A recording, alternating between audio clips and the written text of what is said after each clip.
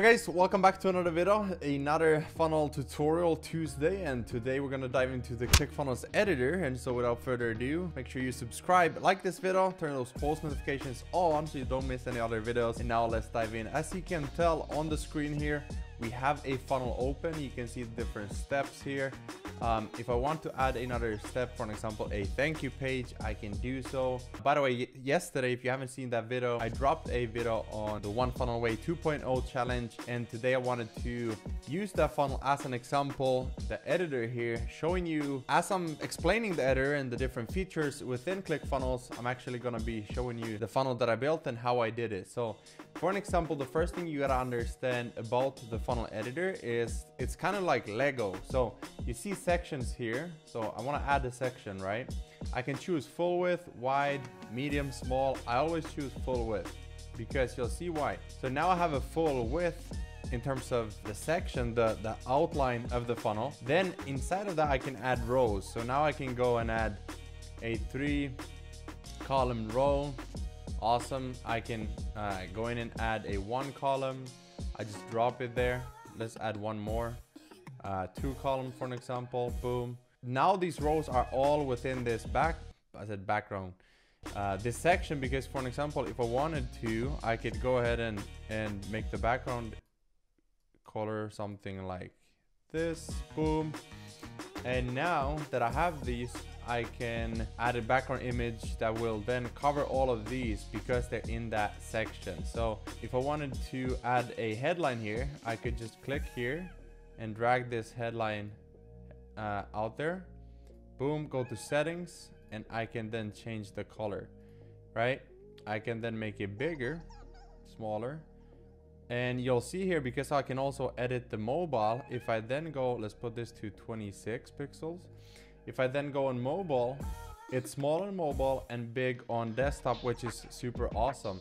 And then if I wanted to duplicate this, I could just clone it, make it a little bit smaller, and maybe put that one to yellow. Or in this case, let's just go with this right here. So we're just gonna say insert great headline here. Boom. Let's say I also wanted to add a video here, so I would then just drag this here. Boom. I now have a video. Gonna make that top 15 margin. And now I want to have a button as well. And so I'm just gonna add a button, and I can go to themes here, and I can choose, for an example, I want to go with light green button. Boom. I want to go with 15 vertical space, 40 horizontal, and I'll just make square buttons. And so I'm gonna make it 26. Change the color here, and roll. Now in full-time funnel designer. I don't know how this turned into a pitch for my course, but if you want it, the link is in the description. Learn how to start a funnel agency from scratch. Awesome. Now what I can do here is change the settings on this button, so I can make it go to another website. I can submit form, right? But then I would have to have a form for an example, an email. So what I can do instead is go submit the page. I could then go, whoops, for a second there, I was afraid that I saved this, because this is the page that people go through when they get all of my bonuses for the One Funnel Away challenge. Again, if you haven't seen that video, make sure you watch it from yesterday. It's basically getting coaching from Russell Brunson to launch a brand new funnel, the offer, the sales message, your publishing platforms, and the funnel inside of ClickFunnels with like workbooks and stuff. And so it's $100, and I put together an offer yesterday, like, hey, you can get it for the same price, $100, and you get all of his bonuses. But if you get it through my link, which is also in the description, then you also get 37 funnel templates from me and stuff like that. And so I was like, hopefully I didn't save this page and override that. But anyways, you see how we then we can change the action of this button to open the pop-up, for an example. So now by the way, I like when these buttons are aligned, so I can just go to button effect and make that elevate. There we go. So now it would then click and it would pop up here and people put their email. And now this one you can see is set to submit the page. And then when they do that in general settings, it goes to on submit, go to one funnel away, and it's my affiliate link, which is why I give away the free bonuses and all that. So if I wanted to change this video, I can just do that here, add a YouTube link, Vimeo, Wistia, or custom embed. If I wanted to add more text, I would just add new element, and then you can scroll down here and see everything that you can use. So obviously the most common ones are image. You can clone those if you want to have 3 images for an example. If you want to have icons, you can also do that by going down to icons, and you can change the size of it. Put these to 42. I would then go in here and find the icons that I want to use. And so a lot of cool stuff that you can do, but that's the section. We got the row, and then the columns are within those rows.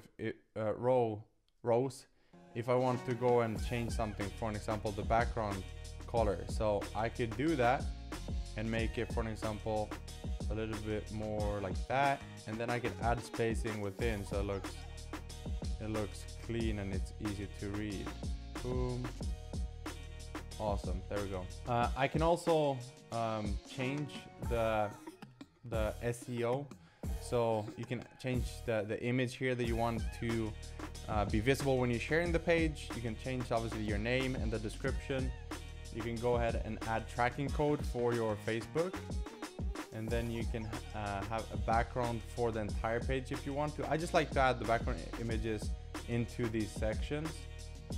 Typography, I have a custom font that I've added to CSS here, so you don't have to do any coding. I've just added the link to the font that I want to use.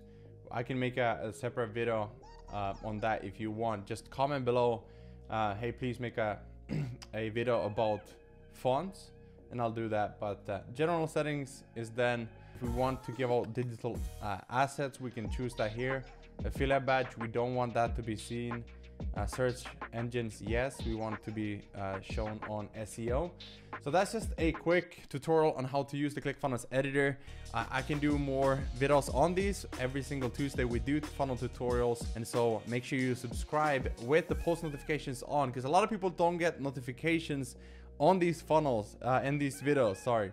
And so don't miss out on these. If you want to join me for 30 days on the One Funnel Away challenge, start to finish 30 days, and help me keep you accountable, as well as join the private community that you get access to for free, make sure you click below. It'll take you to my page, this one exactly, and you can then read how to get all of my bonuses, how to get 37 funnel templates from me, how to get email follow-up swipe files so you can turn more visitors into customers, so on and so forth. Just $100 for everything from Russell and from me. It's insane. It's better than most of the courses out there. So anyways, that's it for this video. I'll see you in the next one. Peace.